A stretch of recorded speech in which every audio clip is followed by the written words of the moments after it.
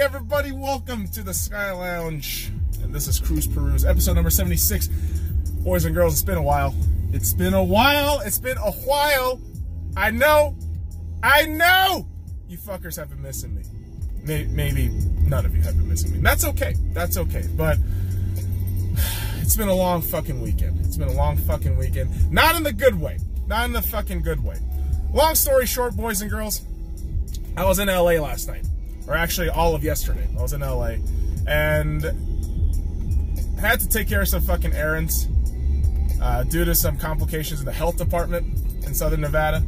Why did you have to go to LA then? Well, for my mother's store, we had to take care of some fucking paperwork, and that shit was just a fucking nightmare, alright? My mom is also, and myself included, we're very frugal at times in certain aspects of life, so transportation was one of those things where I'm like, we don't want to spend $100 on a ticket, you know, on a flight. So we took the fucking Greyhound bus, and I swear to God, boys and girls, this is my second time ever riding the Greyhound bus back and forth from LA. You know, it's not terrible. 5.5 hours just in a bus like that, it's not terrible. But you begin to really see the cesspool of humanity. And to really continue and drive that point, I had to come drive to the fucking health district today, or the health department, whatever the fuck you want to call it. And every time I go to, I have to fucking deal with the health department, I want to fucking kill somebody, okay? Any fucking time the health department has us fucking do something, I just want to fucking rip their goddamn hairs off. Their pubic hair, specifically. And shove them right up their fucking face and say, listen, motherfucker. Do you understand how fucking logistically fucking disgusting and difficult it is to fucking try to even run a restaurant? Let alone the fucking paperwork that's involved with it. And these fuckers just make it worse. These fuckers exacerbate the fucking shittiness of your day. That's what the health department does. I swear to God. And all you motherfuckers that have worked in a restaurant before, you can attest to this shit. The health department is the absolute fucking worst thing ever. Your temperature's off by 2 degrees Fahrenheit. We have to dock you on our report. What? Jesus fuck, dude. Like, listen, if temperatures are that much of a significant difference in food, everyone would be dead, okay? Do you understand how the fucking human immune system has evolved in our society today? Holy fucking Christ.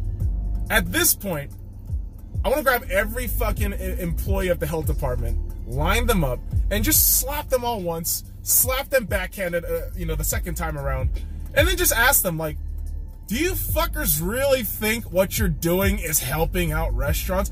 Granted, there are some shitty restaurants out there that are unbelievably disgusting. You know, they got rats, they got cockroaches, all this shit.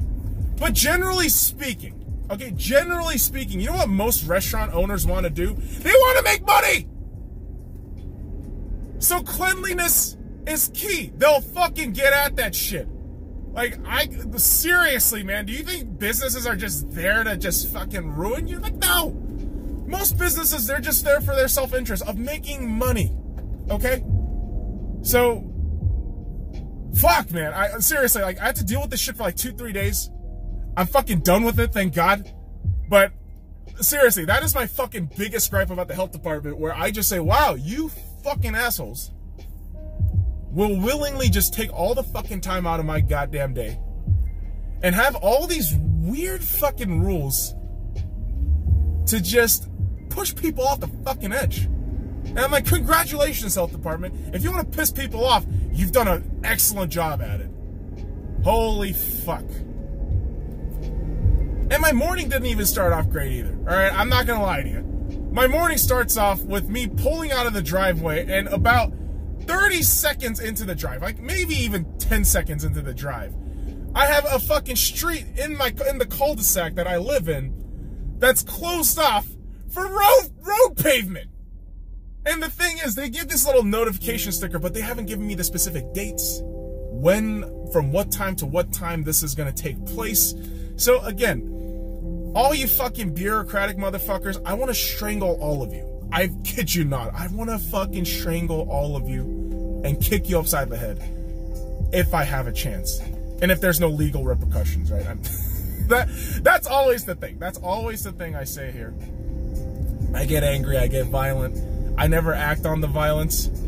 And when I throw out these hypotheticals, I always say, listen, if I don't have any legal repercussions, I would do this shit, right? That's the talk of what a pussy does, all right? So boys and girls, I'm not gonna lie to you. If you meet me in real life, very agreeable. Try to just talk my mind, but I don't fucking get violent. I don't fucking think, you know, you gotta fight. You know, you don't have to fucking fight to, you know, to win your battle. You can use your words, right? And, you know, unfortunately, as we segue into some sports ball, words were what really hyped up this U.S. women's national team. And I'm not gonna lie to you, I'm still on the train of the U.S. women's national team hype. But I caught a glimpse of that game yesterday. Spain versus U.S. women's national team in the Women's World Cup, round of 16. U.S. women's national team beats Spain 2-1 in regulation. 2 of those goals were penalties. Now, I know that last penalty, very soft. That first penalty, pretty much just a keeping penalty. Rapinoe scores both penalties. Fantastic effort by her. And it just goes to show you Rapinoe's a beast from the Pacific Northwest. Actually, west, not east. Just wanted it to rhyme. But I was kind of unconvinced yesterday. I was watching that game yesterday and thinking, all right, Spain played us pretty well. You know what? Getting a goal conceded a minute after a penalty, you know, 7 minutes in, Spanish player who smartly, in front of the keeper and the U.S. defender, gets on the ball, intercepts it inside. I don't know if it was inside. I can't recall if it was inside the box or barely outside the box, but seriously, to give a possession like that, like a fucking moron, was unbelievable. It got me back to thinking about that Cameroon-England game where Cameroon players are a bunch of fucking assholes and they don't know how to play football because they don't know what the fuck a back pass is. It went to that realm of, like, frustration. But thought of it. Sat on it a little bit, you know. It's been about nearly 20-plus hours since the game. Winners win. That's the key. Winners find ways to win in the grimiest, grittiest situation. And your U.S. women's national team is the defending World Cup champ, right? And they are in the cusp of something amazing if they can pull through in the quarterfinals. Now, the quarterfinals is going to be on Friday. The U.S. women's national team will be facing the French women's national team in France. I believe that game is going to be in Paris, 12 p.m. Pacific Standard Time on Friday. So, boys and girls, you already know what I'm going to be doing. I'm going to be watching that shit, cheering for the fucking Americans. And yeah, I'm not convinced. Like, in the same token as how the U.S. won unconvincingly, you know, in relative terms to how they performed in the group stages, I just do not see the confidence and the swagger in France. I just don't see it. I don't see it. When France beat, you know, Brazil in extra time in the round of 16, I just kept thinking, this team isn't all that great. I don't see the fucking hype behind them. They got lucky. And I know the same could be said for the U.S. women's national team, but I think skill-wise and just the players on the pitch, U.S. women's they're better. They're completely better. I mean, by a huge fucking margin. So I'm expecting a U.S. win on Friday. Now, there's going to be some other matchups like Germany versus Sweden, because Sweden beat Canada in the round of 16, as did Germany with Nigeria in the round of 16. Germany, not really that surprised. I have them pegged to go to the final against the USA. Sweden kind of comes off as a surprise because I thought Canada was really going to push themselves forward. But a bit of controversy yesterday. Penalty awarded to Canada, but their greatest goal scorer in Canadian football history, second in women's world football history, next to Abby Wambach. Shout out to Abby Wambach, the greatest goddamn goal scorer in U.S. women's history. I mean, nay, U.S. men's, women's, U.S. soccer history. Now, Sinclair had the opportunity to net in a goal and surpass, I believe, Abby Wambach's goal tally there. But unfortunately, she actually, oh boy, what's the word? You know, I always forget the fucking words. She delegated the responsibility to another player, and the ball went straight to the keeper. Canada lost 1-0, and again, I thought Canada was going to be that squad that probably went up, but again, a very disappointing way to end it. And it just goes to show you, you just never know with the round of 16. You just never know. Like Norway beating Australia, that was kind of a doozy, right? And so you have all these crazy round of 16 fixtures happening. I believe the last of it will be played today. I think it's Italy versus China and Japan versus Netherlands. Honestly, all 4 matches, I don't really want any winners there. Maybe Italy, maybe Netherlands. I don't really care though, just because I do not like most of those countries. I don't really care for in terms of international football. But boys and girls, I mean, it's crazy how this World Cup is winding down, and I keep, you know, going back to this this statement of, you know, you can discount it because they're women, whatever. If you want to be that asshole, live your fucking life, you fucking cunt. But the Women's World Cup has been spectacular. I think in terms of drama, in terms of viewership, in terms of engaging the U.S. audience back to soccer, especially after that debacle of not, you know, qualifying in the 2018 World Cup for men's. I think it's a spectacular job of what the U.S. women's national team is able to do right now. And hopefully they keep it going, and this Women's World Cup gets some more notoriety and more popularity and attention, so that way football is a beautiful game, man. And I want more people to watch it and love it. And if you're a fan of a sport, that's what you should really hope and aspire for. If you're one of those fuckers that, this is our game, nobody else should watch it, like, dude, you're an asshole, right? And I know I give hockey fans a lot of gripe for that shit, but, you know, I've met hockey fans who are very open arm, you know, willing to be like, hey man, come to our fucking stuff, it's awesome. And, you know, it's thanks to some of those people that I've met in my life with hockey that I've grown to love hockey, and I have become absolutely obsessed with it, you know, even in the off season. Right after, you know, the NHL awards, which was last week, boys and girls, that is on the Sky Lounge page now, compilation video vlog on the Sky Lounge page, so you should go check that shit out. But after the award show, we had the NHL draft happening on Friday and Saturday, and wouldn't you know it, the Vegas Golden Knights had a couple of picks. Now, I apologize for not memorizing the names of the second-day draft picks for the Vegas Golden Knights. I know we had a couple between rounds 2 and 5. I don't know if we had any 6th-round picks, but got to give shout-out to the first-round pick because, yeah, generally speaking, boys and girls, the first-round picks is the names we always remember.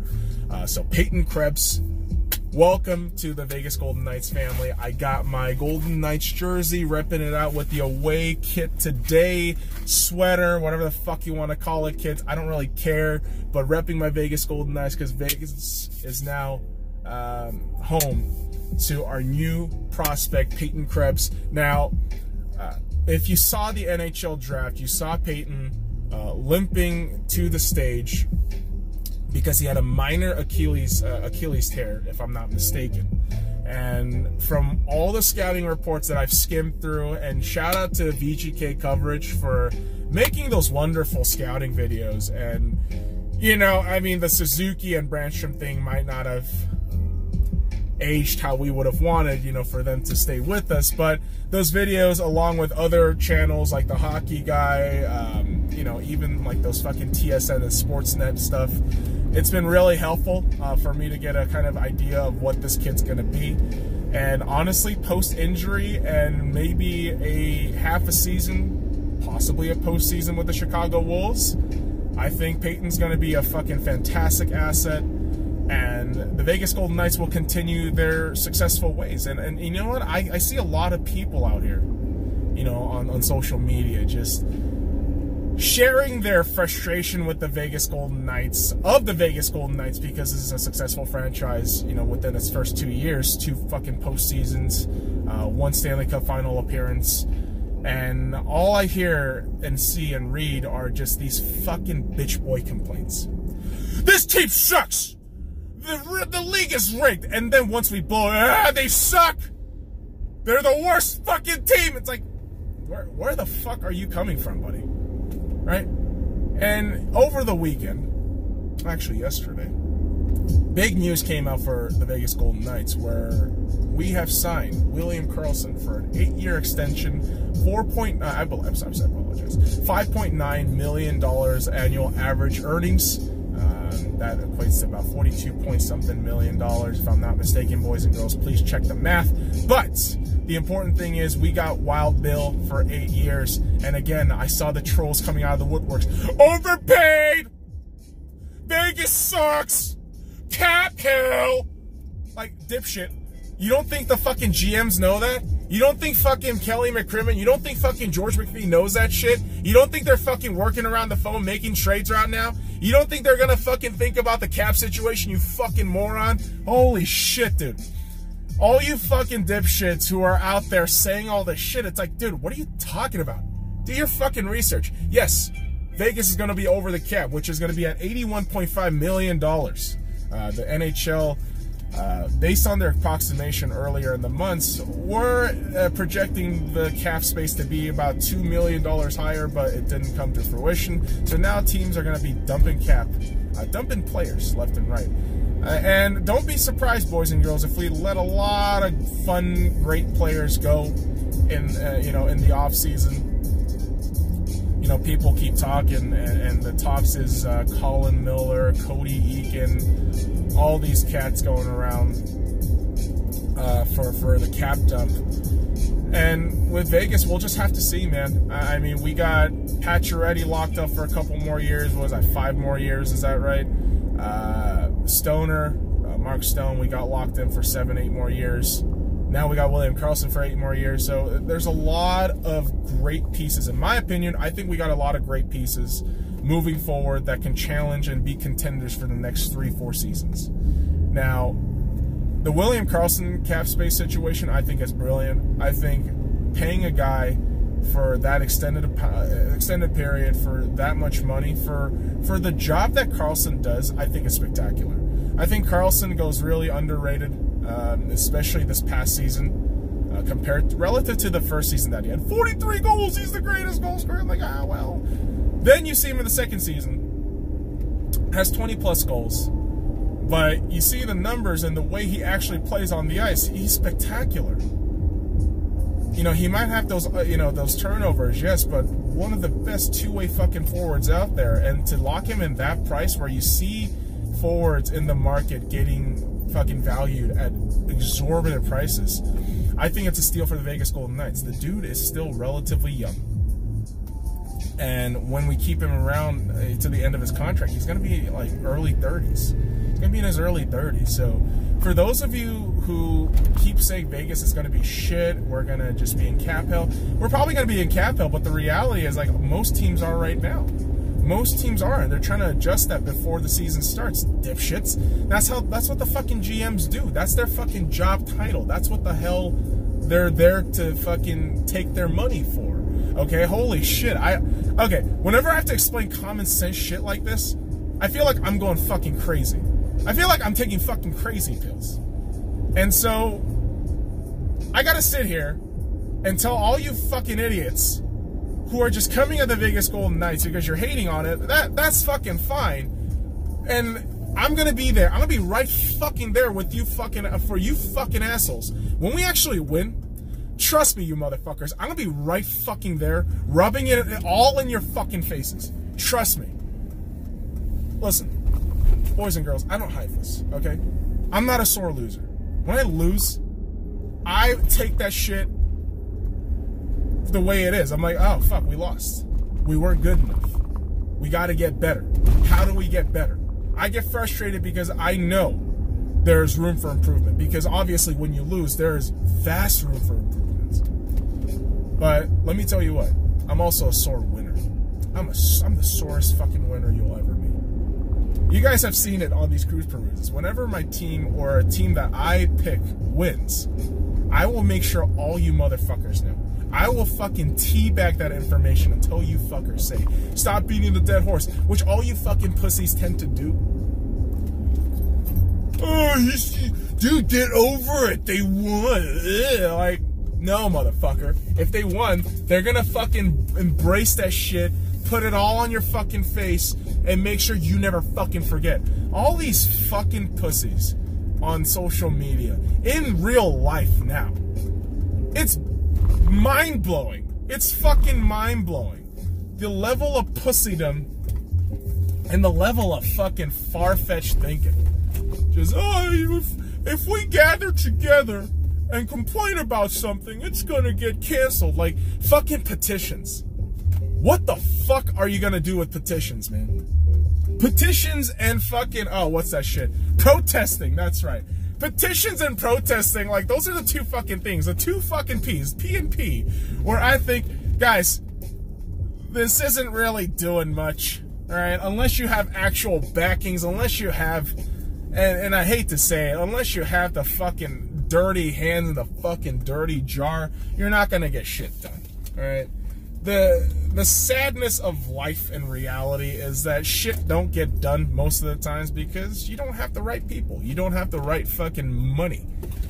Right? But that's just me being an asshole. That's just me being an asshole. Like, I'm not gonna fucking I'm not gonna fucking apologize to you people. Are you fucking kidding me? Just gonna lay here, you know, say my shit, say my 2 cents, and that's how we do on the cruise permits, boys and girls, right? And it's funny, I was speaking of fucking pussies and all this shit, while we're at the house, I genuinely believe that if you go on any social media pages nowadays and you read the fucking comment pages, you will get brain cancer. However, I still read comments in social media pages once in a while because they're fucking hilarious. And, you know, being the fucking disciple of Kanye West and the egocentric cunt that I am, sometimes I have to read my own comments on my fucking YouTube page. And shout out to the guy who said, I miss you shit-talking LeBron James and the Lakers. Buddy, trust me, that's coming soon because the off-season is upon us. You know free agency is going to be a fucking disaster for everybody, including the Lakers, potentially. So, that's it for me on this cruise peruse. Be expecting more because, yeah, that whole fucking weekend was a weird thing. But we're going to have cruise peruse today uploaded. It's going to be awesome. Going to have the podcast, more cruise peruse tomorrow. So, boys and girls, follow me at the Sky Lounge. And all the links in the description below. Like, comment, subscribe for more daily contents. And if you want to get more double chin action. Till then, these crusty ass lips.